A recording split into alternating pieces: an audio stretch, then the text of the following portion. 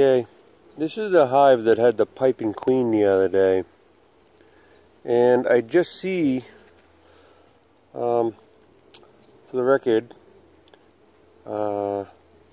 Saturday, I ended up seeing a swarm down here, and my queen, I couldn't get the swarm. They were over 50 feet in the air. I tried fishpole, bow and arrow, get some string up there. Didn't work. I gave up. And then I said, well, I checked the hive with the piping queen. Half the bees were gone.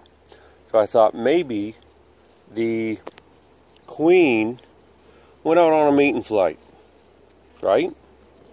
Well, and I even marked the queen.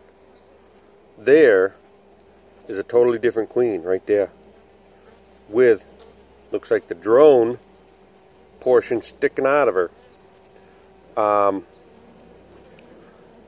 And there's another queen cell in this hive.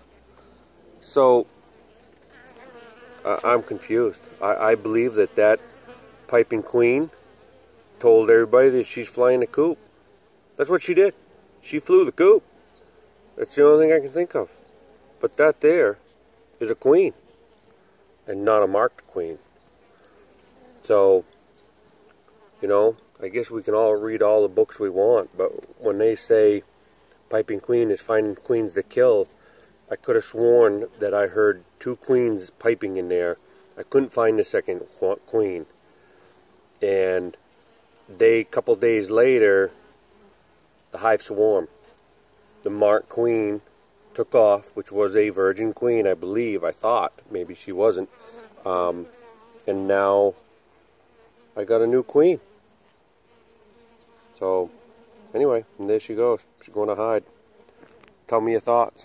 Not sure. But this nuke that I planned on selling, half the bees took off. They swarmed with the new queen. And now I got a new queen. I don't get it. So I wish I could put this back in, but now she's on the bottom of the hive and I don't want to squish her, so I'm gonna have to hang up and let me know. Piping queen swarmed. Now I got a new queen, and there's actually another queen cell in here, so I'm really confused. But I don't know. Toodaloo.